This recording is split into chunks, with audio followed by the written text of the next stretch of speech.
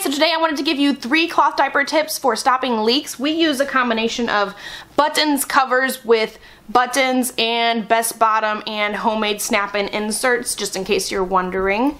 Making sure you have leaks covered is a big deal with cloth diapering because it can kind of set people off. If you start cloth diapering and things just start going wrong, you keep getting leaks, it's just not working like disposables, you might want to quit. You might want to give up on the whole thing. And you just invested a bunch of money in these cloth diapers, so you don't want to abandon it completely. So learning about different ways to prevent leaks can really save your cloth diaper relationship. These are the 3 tips that we have learned along the way. We've been cloth diapering Calvin for about 7 months now, and my mom has actually been using cloth over at her house 2 days a week that she watches Calvin for probably 2 months or so now. Tip number 1 is to make sure that the leg gussets are in the creases of the thigh and the crotch area.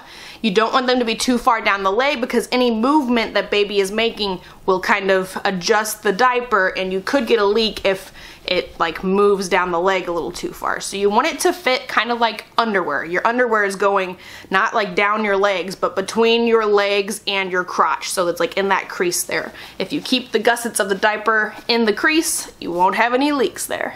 So the way that I make sure the diaper is fitting okay on my son is to actually take his legs and kind of like move them around. You know how you go to the doctor's office and they kind of move the baby's legs around to like check their hips and all their joints and everything? You just want to move them and look at every angle of the diaper and make sure that if you're moving, you're not just laying still, the diaper's still staying in place. Tip number 2, you want to make sure the absorbent part is fully tucked into the waterproof part. So you don't want this to be like sitting on top of this.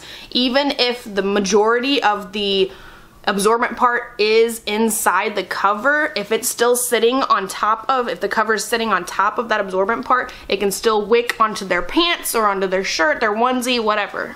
If any little bit of the insert is like hanging outside or touching the outside or just barely on top of the cover, you're going to get wicking onto the clothes. Tip number 3, change the diaper every 2 hours. We are sticklers about changing every 2 hours. My mom is very good about changing every 2 hours. Sometimes we go like 2.5 or 3, like if it's nap time or something, but we're usually really like on the dot, always watching the clock. And anytime we try to go over the 2.5 hour mark, something always goes wrong. So cloth is just different from disposable diapers. It's not meant to hold a ton of pee. Cloth is just different from disposable diapers. It's not gonna hold as much pee. It's not made of magical chemical stuff that just absorbs everything. It can only hold so much. It's only a natural fiber. So making sure that you really stick to a schedule and make sure that you're always changing every 2 hours, it really super helps things. It's really not that big of a difference between disposable diapers. I thought that was going to be the hardest thing about switching to cloth, was having to change all the time, but it's better for baby anyway. You should be changing him all the time. Just in case you're wondering, this is a buttons cover. I use all of their one size covers. I don't have any of the newborn ones or the like super ones, but they do have those available.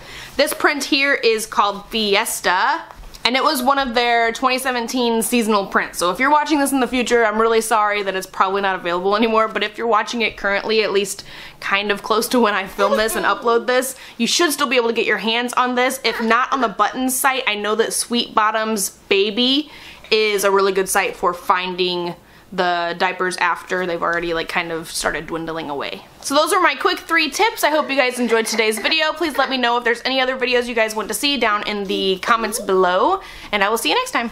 Bye!